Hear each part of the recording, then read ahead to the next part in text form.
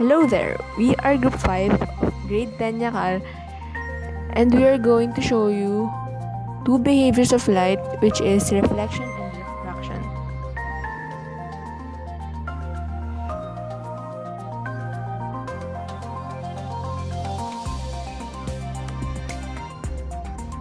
So next we will discuss refraction.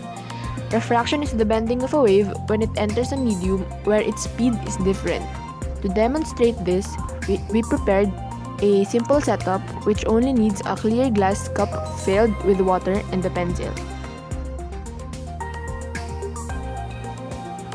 Look at the glass from the side and observe the change that happens once the pencil is placed on the cup. It can be seen that the pencil looks broken and the piece that is submerged looks bigger. This is the effect of the light bending due to a change in the medium. In this case, it traveled from air to water. So to further demonstrate reflection of light, we have prepared a mirror and an object. So first off, we will start with reflection. We all know reflection is a behavior of light that we can observe in our daily lives. But what is reflection?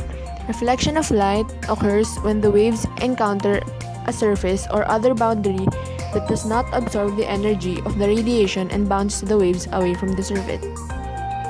A most common example of this is with a plane mirror.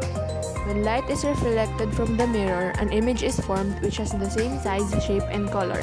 The only difference is the image is laterally inverted as stated by the law of reflection.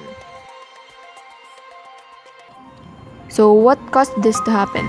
Well, the law of reflection of light states that the angle of the incident ray is equal to the angle of the reflected ray.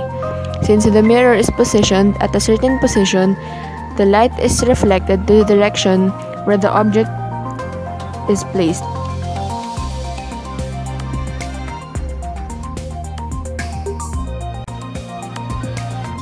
So that's all for today, and we hope you learned something new from our simple demonstration.